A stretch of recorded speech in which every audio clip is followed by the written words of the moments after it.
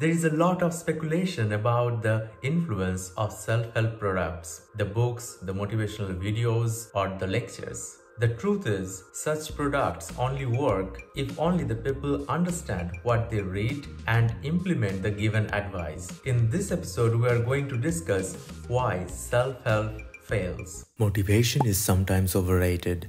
If we become too dependent on a feeling of a motivation to do a task, we'll become lazy and always seek that feeling of being motivated to do something. That is the initial stage of a bad habit. We would always wait to find some inspiration so that we can get our things done. Maybe we would read someone else's success story, watch a motivational video again, or use the apps to give ourselves an instant surge of creative inspiration that would motivate us to do the work that we would have to do anyway for our benefit. This is the strategy used by the most people, and this is the sad reality. They wait for the motivation until they decide to take action, like studying, preparing for an exam, going to the gym, etc. The problem rises when this dependence on motivation gets prominence. We would constantly look for a new source of motivation and inspiration to get our things done. Self-help books encourage side hustles, which may lead to burnout situations. You don't need to read self-improvement industry statistics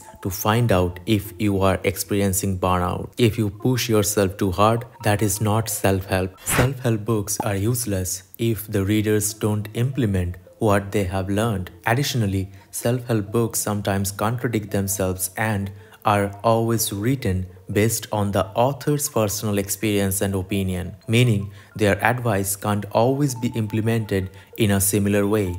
Self-help can be harmful if people follow bad advice, wrong advice, or even misunderstand a good advice. In some cases, it is better to seek professional help rather than rely on self-help. However, reliance on self-help can sometimes discourage people from seeking professional help. Watching motivational videos can pump us up temporarily. Soon after, we will get back to our ordinary state. The self-help books can give us an unrealistic expectation and try to convince us that there is something fundamentally wrong with us or our mindset without sharing any scientific evidence to back up their claim. The industry wants us to feel desperate so that they can sell us life-changing products. We all know we are looking for quick fixes for the problems of our life, and they are ready to sell them.